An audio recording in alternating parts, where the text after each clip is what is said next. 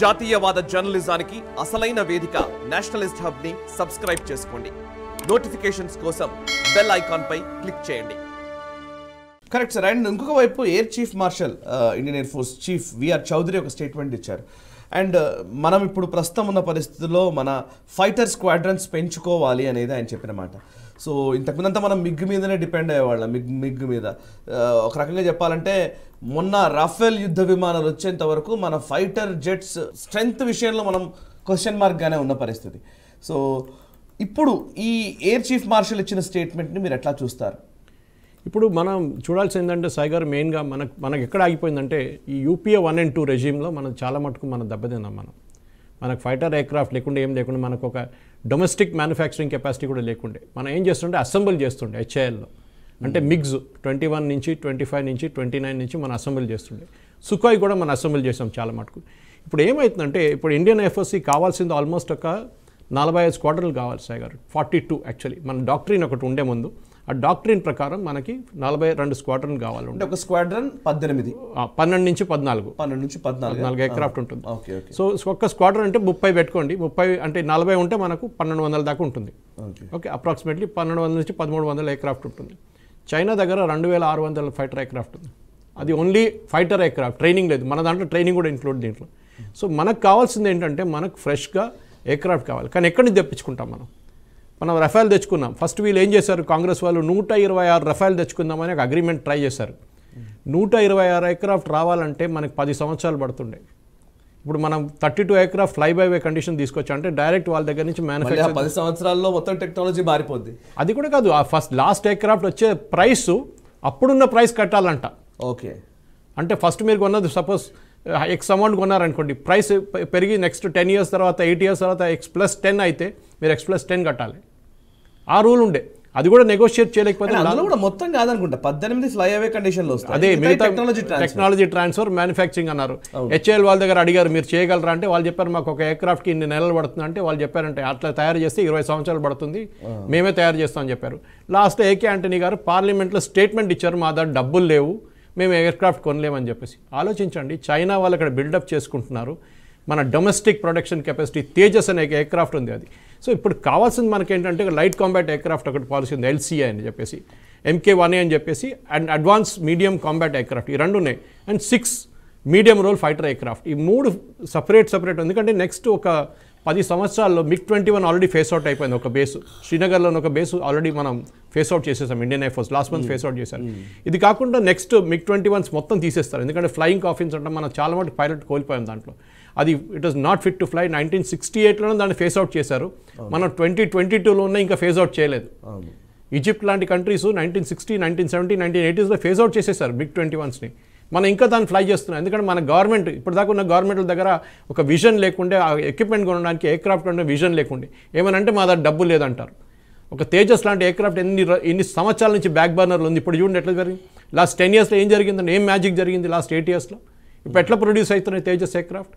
Vision ఉంటే ఏమైనా కావచ్చు సాయి గారు. అదే మెయిన్ థింగ్. ఇప్పుడు ఏమవుతుందంటే మనం మిరాజ్ 2000 ఇది కూడా ఫ్రెంచ్ గవర్నమెంట్ దగ్గర తీసుకున్నాం మనం. అప్పుడు 2000 ఆ టైంలో తీసుకున్నాం. ఆల్మోస్ట్ అది కూడా 20-22 సంవత్సరాల నుంచి నడుస్తుంది మన దగ్గర. ఇప్పుడు దాన్ని కూడా ఫేస్ అవుట్ చేయాలి. లాస్ట్లో మనం రష్యా దగ్గర తీసుకున్న MiG-29 అది కూడా ఎండ్ ఆఫ్ ద డికేడ్ అంటే 2030 దాకా మన ఈ 3 ఎయిర్క్రాఫ్ట్ ఏది MiG-21, jaguar and MiG-29 3 face out చేస్తున్నాం. 3 ఫేస్ అవుట్ చేసినప్పుడు మన స్క్వాడ్రన్ తగ్గిపోతుంది. తగ్గి మన దగ్గర ఆల్మోస్ట్ ఒక 24 నుంచి 26 స్క్వాడ్రన్స్కి వచ్చేస్తుంది. మనకు కావాల్సింది 42 స్క్వాడ్రన్లు. నేను అదే చెప్పాను, చైనా మన ఎగ్జాంపుల్ చూడండి. మనకున్న డబుల్ స్ట్రెంగ్త్, డబుల్ కన్నా ఎక్కువ వాళ్ళ దగ్గర ఎయిర్క్రాఫ్ట్ ఉన్నాయి వాళ్ళ దగ్గర. మన దగ్గర లేదు. ఎందుకంటే మన ఆపరేషనల్ స్క్వాడ్రన్ 2035 దాకా ఉండాలని ఉంది. 42 స్క్వాడ్రన్. ఇప్పుడు మోదీ గవర్నమెంట్ ఇప్పుడు ఈ రఫేల్ చేసినప్పుడు కూడా గవర్నమెంట్ డీల్ చేశారు. అంటే ఫ్రెంచ్ గవర్నమెంట్తో డైరెక్ట్ మేము కమిషన్లు ఇవన్నీ అది డెసాల్ట్ actually private company. డెసాల్ట్ aviation Rafale తయారు చేస్తారు వాళ్ళు. సో వాళ్ళ దగ్గర అగ్రిమెంట్ చేసుకున్నారు ఫస్ట్ యూపీఏ గవర్నమెంట్. కమిషన్ మీద కొట్లాడైంది. మీ ఎంత కమిషన్ మాకు ఇస్తారు, ఎంత కమిషన్ ఎవరికి ఇస్తారు మనకు తెలుసు. అందరూ ఒటావియా క్వాట్రాచి, సోనియా గాంధీ ఫ్యామిలీ అంతా బొఫోస్లో ఎంత కొట్టుకుపోయారు అందరికి తెలుసు. సో అట్లానే దీని కూడా కమిషన్ మీద కొట్లాడ జరిగింది యూపీఏ టైంలో. దానికోసం కాంట్రాక్ట్ ఫైనలైజ్ చేయలేకపోయారు వాళ్ళు. ఇప్పుడు మోదీ గారు వచ్చిన తర్వాత చెప్పారు మేము గవర్నమెంట్ డీల్ అంటాం దాన్ని. దట్ ఈస్ దాంట్లో మిడిల్ మ్యాన్ ఉండరు. లేకుంటే ఏ ఆర్మ్స్ డీల్ తీసుకున్నా కానీ మీరు బయట నుంచి కొనుక్కున్నప్పుడు వాళ్ళ ఏజెంట్ ఇండియాలో ఉంటాడు. వాడు ఏం చేయకపోతే కూడా వాడికి 10%, 15% కమిషన్ ఇవ్వాల్సి వస్తుంది. ఈ కేసులో మోదీ గారు గవర్నమెంట్ వచ్చిన తర్వాత గవర్నమెంట్ డీల్ చేసేసి 32 రఫేల్ తెప్పించుకున్నారు ఆల్రెడీ. ఇంకా గవర్నమెంట్ తెప్పించుకోవచ్చు మనకు అది, కానీ ఇప్పుడు కాదు. Definite government is thinking about it. ఇప్పుడు తేజస్ MK2 కూడా చూడండి, దీని శాంక్షన్ ఇప్పుడు సెప్టెంబర్ 2022లో జరిగింది. దీని 1 ఆల్రెడీ ముందు పెండింగ్ ఉంది. కానీ మన దగ్గర కావాల్సింది ఏంటంటే ఇప్పుడు చైనీస్ థ్రెడ్ చూస్తే వాళ్ళ దగ్గర ఉన్నది 2800 ఎయిర్క్రాఫ్ట్ అనుకుంటాను. దీంట్లో ట్రైనర్ లేదు, UAVs లేదు, అంటే డ్రోన్స్ కూడా లేవు అనమాట దీంట్లో. సో మనం చూడాల్సింది మెయిన్గా ఇప్పుడు మనకు కావాల్సింది 114 మల్టీ రోల్ ఫైటర్ ఎయిర్క్రాఫ్ట్. అంటే మల్టీ రోల్స్. ఇప్పుడు మన దగ్గర ప్రాబ్లం ఎక్కడ వస్తుందంటే సింగిల్ ఇంజిన్ ఎయిర్క్రాఫ్ట్ చాలా మటుకు అవైలబుల్ ఉంది వరల్డ్లో. F-16s ఉన్నాయి, F-15s ఉన్నాయి, కానీ మనకు కావాల్సింది మల్టీ రోల్. ఎందుకంటే ఒక్క కంపెనీ ఒక్క నేషన్ దగ్గర తీసుకుంటే మనకు పోఖ్రాన్లో జరిగినట్టు ఇష్యూ జరుగుతుంది. వాళ్ళు రేపు మన మీద శాంక్షన్స్ పెడితే మనకు దాని పార్ట్స్ కూడా దొరకవు మనకి. So always you should distribute your load, but so different companies తీసుకోవాలి, కానీ సేమ్ కాన్ఫిగరేషన్ తీసుకోవాలి. సో దానికోసం ఏమవుతుందంటే వీళ్ళు ట్విన్ ఇంజిన్ తీసుకుంటున్నారు. ట్విన్ ఇంజిన్ అడ్వాంటేజ్ అంటే 2, ఒకటి మెయింటెనెన్స్ ఒకటే దాంట్లో చేయొచ్చు, అన్ని ట్విన్ ఇంజిన్స్ ఉంటుంది. సో డెఫినెట్గా it will work very well. కానీ ఫస్ట్ ఫ్లోట్ చేసింది కూడా multi role combat aircraft 2007లో float చేశారు. కానీ దాంట్లో 2012లో అనుకుంటాను నేను టైఫూన్ అని యూరో ఫైటర్, అంటే ఒక కాంబినేషన్ ఆఫ్ యూరోపియన్ నేషన్స్ కలిసి ఒక ఎయిర్క్రాఫ్ట్ తయారు చేశారు, టైఫూన్ అని చెప్పి. అది కాకుండా డసాల్ట్ వాళ్ళు వచ్చారు రఫేల్ నుంచి. వీళ్ళిద్దరు పోటీ పడ్డారు, కానీ ఫైనల్గా సెలెక్ట్ అయింది రఫేల్. కానీ అది కూడా అప్పుడు జరగలేదు 2018లో, ఎందుకంటే వీళ్ళు డిసిషన్ తీసుకోలేకపోయారు. అది HALకి OEMs అంటే ఒరిజినల్ ఎక్విప్మెంట్ మ్యానుఫ్యాక్చరర్స్, అది డసాల్ట్ ఉండొచ్చు, యూరో ఫైటర్ ఉండొచ్చు, వీళ్ళ దగ్గర అసలు గవర్నమెంట్ అసలు ఏం పడలేదు. దాని తర్వాత మొత్తం ప్రోగ్రామే స్క్రాప్ చేసేసారు మోదీ గారు వచ్చిన తర్వాత 2015లో. డెఫినెట్గా ఆ లాస్ మనకి ఆ 10 సంవత్సరాలు జరిగిన లాస్ మన నేషన్కి ఒక ట్రైటర్స్ అని చెప్పాలి వీళ్ళని. ఎందుకంటే కావాలని వీకెన్ చేశారు ఇండియన్ ఎయిర్ ఫోర్స్ని ఈ కాంగ్రెస్ వాళ్ళు. డెఫినెట్గా ఇప్పుడు మనకు కావాల్సిన 114 మల్టీ రోల్ ఎయిర్క్రాఫ్ట్ కావాలి. దానికి చాలామంది కంట్రీస్ ఉన్నారు ఆల్రెడీ. దాంట్లో బోయింగ్ ఉన్నారు. ఇప్పుడు మనం చూస్తే మార్టిన్ F-21 ఉంది, లాక్హీడ్ మార్టిన్ది. అది కాకుండా బోయింగ్ ది సూపర్ హార్నెట్ అని ఒక ఎయిర్క్రాఫ్ట్ ఉంది. డసాల్ట్ ది రఫేల్ మన దగ్గర ఆల్రెడీ ఉంది. సాబ్ అని జర్మన్ దుస్వన్, గ్రిపెన్ అని వాళ్ళ దగ్గర ఉంది. అది కాకుండా రష్యా వాళ్ళు కూడా అడ్వాన్స్కి వెళ్ళిపోయారు, వాళ్ళు MiG-35కి వెళ్ళిపోయారు. అది కాకుండా సుఖాయ్ 35 కూడా ఉంది ఇప్పుడు, అది కూడా అన్ని ప్రొడక్షన్ ఉంది. ఇది అందరూ ఆఫర్ చేస్తున్నారు ఇండియన్ గవర్నమెంట్కి.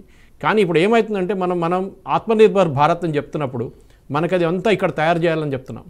చాలా మటుకు ఈ కంట్రీస్ బ్యాక్అవుట్ అవుతున్నారు. ఎందుకంటే వాళ్ళ ఒరిజినల్ వాళ్ళ మ్యానుఫ్యాక్చరింగ్ బేస్ వాళ్ళ కంట్రీలోనే పెట్టుకొని వాళ్ళు అక్కడి నుంచి బిజినెస్ చేస్తున్నారు. So Indian government is very very clear.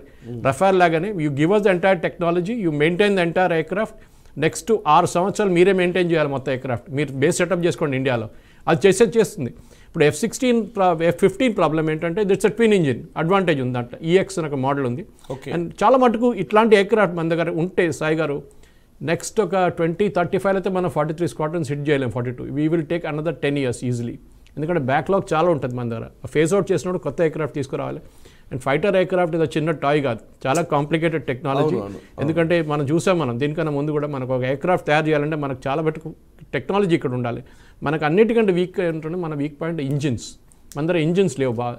Tejas కూడా హెల్డప్ ఎందుకు అయిపోయిందంటే మనకు డెఫినెట్గా ఇంజిన్ ప్రాబ్లం ఉండే. దానికి రఫేల్తో డీల్ చేసిన మోదీ గారు ఒక స్మార్ట్ మూవ్ చేశారు.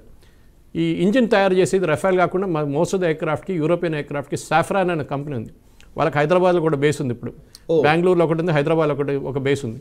Engineering and design, and they are also planning to make engines in India.